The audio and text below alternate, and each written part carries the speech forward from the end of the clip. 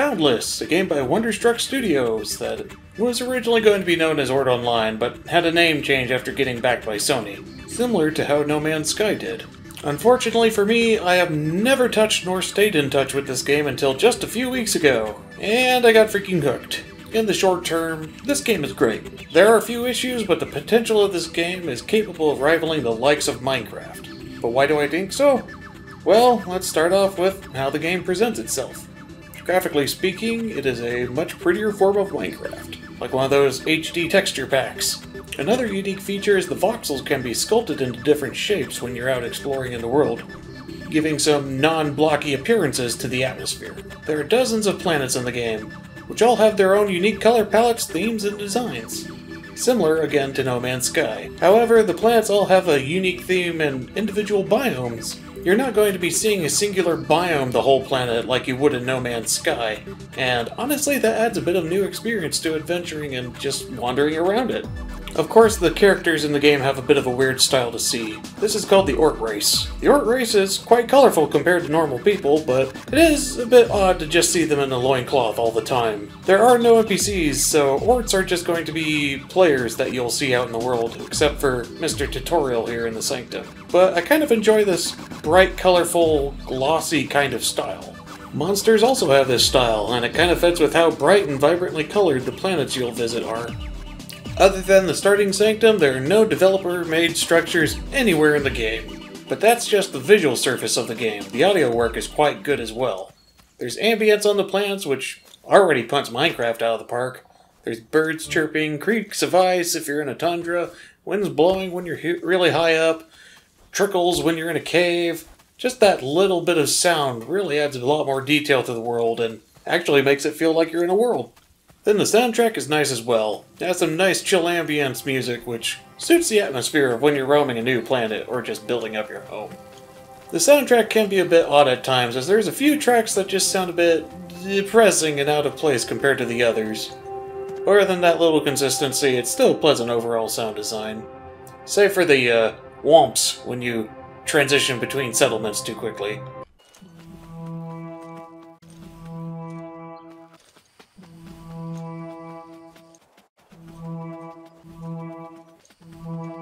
That and the Ort language caught me off guard a bit when somebody waved to me for the first time. It's just quite ambience, then hiya! But that aside, let's look at the gameplay.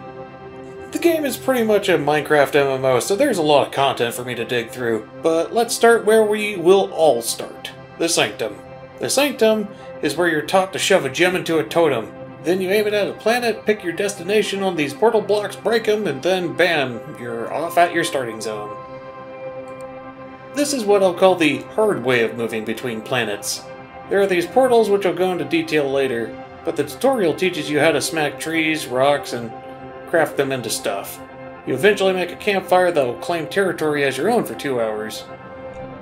After a bit more smacking of rocks and trees, you'll make a beacon with fuel to make this plot your territory for a whole month. I should also bring up how plots work. Plots are an 8x8x8 chunk of the map that is officially yours. It's protected from other players messing with it, and it also protects your stuff from world regeneration. The way Boundless works is that the world around you will repair itself over time when players have been absent for a while.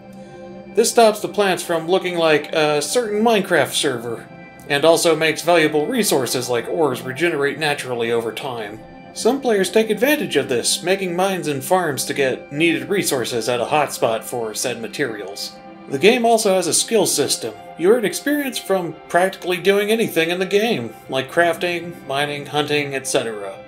As your character levels up, you'll get a crate to open up that will contain skill points and qubits. Qubits are the premium currency of the game and can be bought with real-life money. They can be used to buy more plots to expand your home base. Also cosmetics and game-based services. Services like having another character slot or skill resets. They give it at a fairly generous rate, so there's not much reason to invest heavily in microtransactions. But going back to the skill system, there's attributes, which will increase what you can do in the game. There are such attributes that will make you hit things harder and faster, have more health and stamina, and basically just make your character better. There's also these big perks called epics, which are a bit costly but very powerful. They can do things like increase your jump height, unlock high-end crafting skills, or give you a useful light aura for mining. You're also free to experiment with what you want before level 20, as respecs are free prior to that. Personally, I took some of the qubits that they gave you and made an alt character so you can have like a dedicated miner, crafter, or hunter. These are what I'll call the key professions of the game that I'll go into detail with, starting with the miner/gatherer.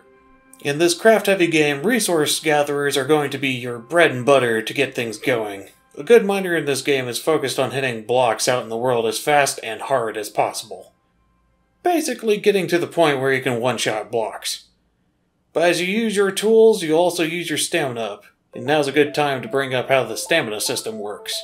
The stamina in this game works similarly to Minecraft. You have an energy bar that depletes over time as you do stuff. It replenishes when you don't do anything for a few seconds, but the maximum amount of energy you have will slowly lower as you run around and use your energy up. This means you gotta eat to replenish that bar. When your character is full, you'll start to replenish health again, and also have maximum energy to go out and do stuff again. So consider starting to farm whenever you get the chance. Another key element of this game is crafting, which is what you think it is.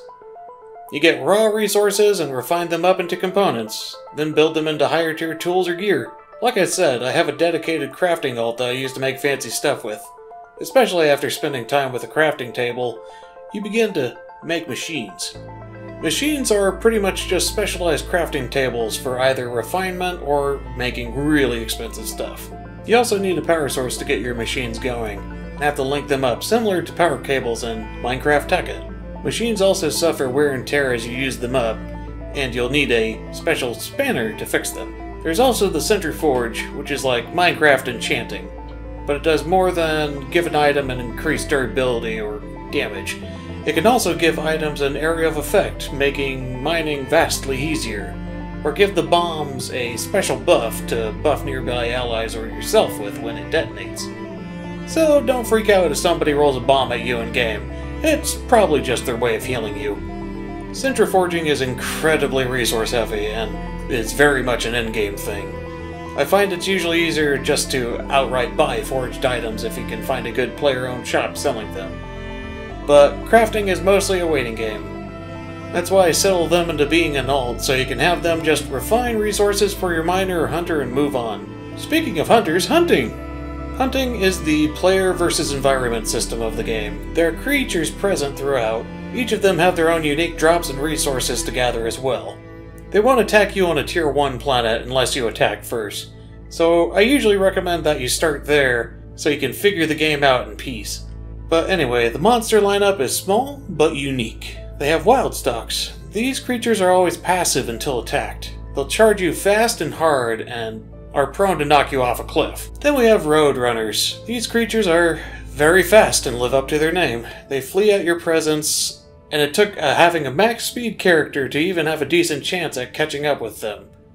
The game has a bit of a stealth mechanic to sneak up on them too, but it's not the most fleshed out, nor am I the most stealthiest of characters. It's pretty much just use a slow button and hope the enemies don't see you. The next critter is the spitter, and it does what it's called. It spits stuff. Typically projectiles. Lower ones just typically fire a singular projectile, but higher tier ones will spit volleys and even bombs at you that you'll have to dodge. We also have this game's version of the Minecraft creeper, the Hopper. If you hear a grumble and a teapot hissing, that means something is about to explode, and most likely will kill you. These guys bounce around and are extremely deadly. The bouncing makes them surprisingly evasive when you think about it, but land a lucky shot and you can knock them over and they'll start rolling around like a pinball, which is kind of a nice feature. They're usually vulnerable when they're in this rolling state, and you don't have much time to move before they recover, so try to strike when you can. Finally, we have the Cuddle Trunk. It's a flying squid that shoots projectiles at you, and also moves very evasively as well. Typically, I think these guys are the biggest threat, since they have a rather unfair projectile that has a homing track on you, and I can never outrun it. That's it for enemies. The variation is a bit limited, but the higher tier ones have new abilities and even elements which can inflict status effects on your character. This makes combat rather challenging and quite a fun time that you'll need to be prepared for. There are also these meteorite events which spawn waves of monsters. After you defeat a few waves or die, you can break open the meteor. Based on if you survived or not, you can get a consolation prize or rare materials. Higher tier meteorites on higher tier planets give greater rewards. Difficulty and rewards also increase if you bring a friend along as well, making for a big chunk of rare materials to bring home. It's also split between multiple characters, so no arguing on who gets that box inside of the meteor. Speaking of friends, that brings me to the next point, player interaction. This is an MMO game, so this is going to be a big important part. I should probably mention that there is no player versus player in this game. Save for a few community-made games that people have made. Players, as I said earlier, are also responsible for building everything in-game. They even have an economy system where everything can be bought and sold by players. And that's a big feature, because there's different professions and types of specialist crafters that players can be. Players have even created amazingly expansive malls where people are free to set up a shop if they ask. You can also find just about anything there. Players can also link their buildings together to make settlements. Then there are also portal hubs that link planets and people together. Portal hubs are pretty much how players get around to different worlds with ease. Portals are these neat little box holes that can take you from one world to another in just a few steps, given a quick load time. They take a rare resource that you can only get from hunting to maintain, but even just doing an hour or so worth of hunting will get you enough to last a personal portal for a few weeks. Of course, playing with people is optional, but I highly recommend. The community is very nice too, and I think you might enjoy it. But let's talk about some of the other systems in-game, like farming. As I mentioned, food is necessary, and there's some simple foods that you can grow to start off. But when you get beyond your simple foods, things get a bit more complicated. Crops have a favorite block that they like to be planted on, so you have to do a bit of soil work for that. Otherwise, you'll just hurt the yield of your crop. There are two types of yields in this game. There's seed yield and crop yield. Seed yield will yield a seed, so you can replant it later. Crop yield will just give you more crop. You want to strike a balance for this, but I also find a bit of difficulty striking that balance. There are also some specialty blocks that can be used to increase or sacrifice one or the other. Personally, I just aim to go for as renewable as possible. I think the seed yield is way too low even if I use the specialist blocks for it, as it seems to cap out at 130%. Meaning after waiting a few hours for a crop to grow, and yes, that's real life hours by the way, you're guaranteed only a 1/3 chance of a seed. That plus the ideal crop setups aren't quite easy to figure out. You gotta play a bit of Tetris to get the preferred blocks and figure out optimal yields for them. And even so, it might be a bit weird why one doesn't get 100% seed yield because something's not 100% perfect. There also isn't very many skills to enhance farming either.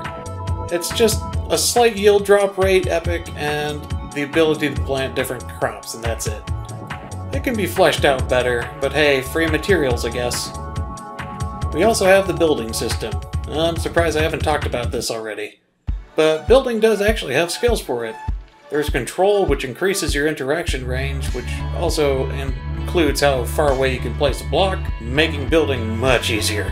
There's also skills for using these chisel tools, so you can sculpt blocks to simple shapes to perfectly fine-tune your builds. This breaks up the monotony of seeing those big old blocks, and honestly, it makes people's builds a lot more interesting. There's also a score for your builds called a prestige system in-game. Each block has a value based on how complicated it was to make. So more difficult to make blocks means it's worth a lot more prestige. But why get prestige? Well, after a certain level of gaining prestige for your plot, you can become a settlement. A settlement is a group of people's plots nearby, so think like a town. You also earn footfall, or a special coin bonus when people enter your settlement. And if you get the highest score of all builds on that planet, you become the capital. It's not a majorly involved system, but it's still nice to see. And finally, we have the endgame. It's a bit lackluster right now, but there are these things called exoplanets. These are planets that appear in orbits of high-tier planets for a limited time, and they can be even higher-tier planets than anything available, and offer some serious rewards. They can have an abundance of metals, gems, but also exclusive exo-ores. These planets don't seem to regenerate, so it's a bit of a gold rush when they come. You can also do hunting and meteors there for extremely rare rewards as well. Albeit, you're definitely going to want a group for this. And that sums up the major things in Boundless. It's quite a content-packed game, but what are the negatives I have for it? Well, there have been a few times where the networking has gotten a bit bad. Rubber banding becomes very prominent and makes the game kind of unplayable. But these were rare spells, and I think the devs have done a good job on trying to clamp down on that stability with a few patches. I could also say that the terrain on planets can be extremely unforgiving if you're a new player. There down the line you'll get a grappling hook to more easily traverse terrain, so get one when you can. It's also a bit strange to often find towns without players. Like, you ever go to a mall during Xmas and the mall's open, but all the shops are closed? It's kind of like that. It's a weird feeling, but you can still shop around and occasionally see another player passing by. But I should say that the player base is a bit thin. It's a really friendly community and full of good folks, but dang, there aren't many people on here. The developers have been quiet about what there is for future content too, and looking at the game website, there's still a few promised features that they haven't quite delivered yet. Ultimately, despite these flaws, Boundless is a great game. Big old thumbs up. Almost a double thumb upper for me, but it feels like they can do a bit more to push it over the edge. I've sunk over 100 hours into this game already, and I really enjoy it. I see myself playing this game for quite a while as I build up my factory that I have for the game. Of course, it is a multiplayer sandbox game, similar to EVE Online, but without the brutality of PvP. And that's a button I've been wanting to be hit for quite a while. The fact that everything is built and controlled by players is amazing and an awesome feature. I highly recommend it, even if the game is a bit scarce with players sometimes. But I think that'll conclude this review. Thank you all for watching. This was a long one. I really wanted to go in-depth on this game features, especially since it's an MMO and there's a lot to cover, and mainly just showcase what Boundless has to offer. It's really an undersung game, and a lot of reviewers I've read don't do it justice. What do you think of Boundless? Think it's just a Minecraft clone, or a great platform to start off with? Maybe leave a comment below. As per the usual, if you like this video, feel free to like. And if you want more, feel free to subscribe.